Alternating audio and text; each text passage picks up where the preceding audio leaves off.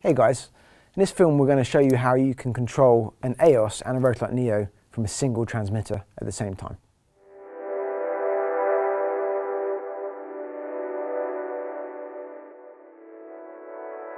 One of the questions we've been asked a lot is, if I own an AEOS and I add a NEO too, how can I control both lights from a single transmitter?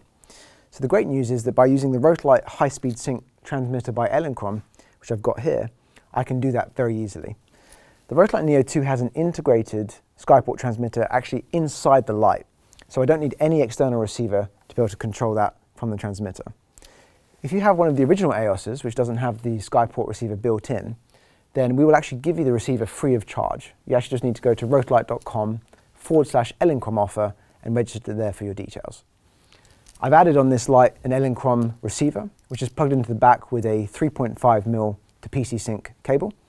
And I simply put the transmitter on top of my camera. So in this shot, I've got an A6300.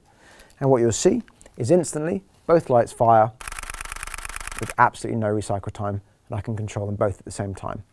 Using this setup, I can control up to 10 lights in 4 groups at the same time.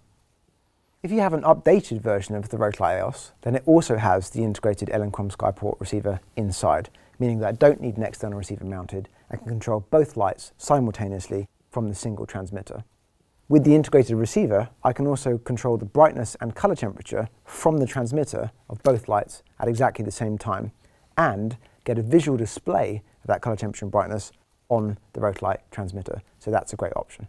Alternatively, if you already own high-speed sync triggers and receivers, something such as the Godox X1T, then you could use the X1T transmitter on your camera and have an X1R receiver on both the Rotolight NEO 2 and the AEOS at the same time, and again, you'll be able to control both lights from a single transmitter. With this setup, you will need a receiver for each light.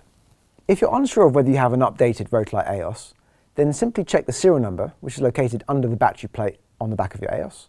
And if it starts with the word Sky, then you do indeed have an updated AEOS with an integrated Skyport wireless receiver.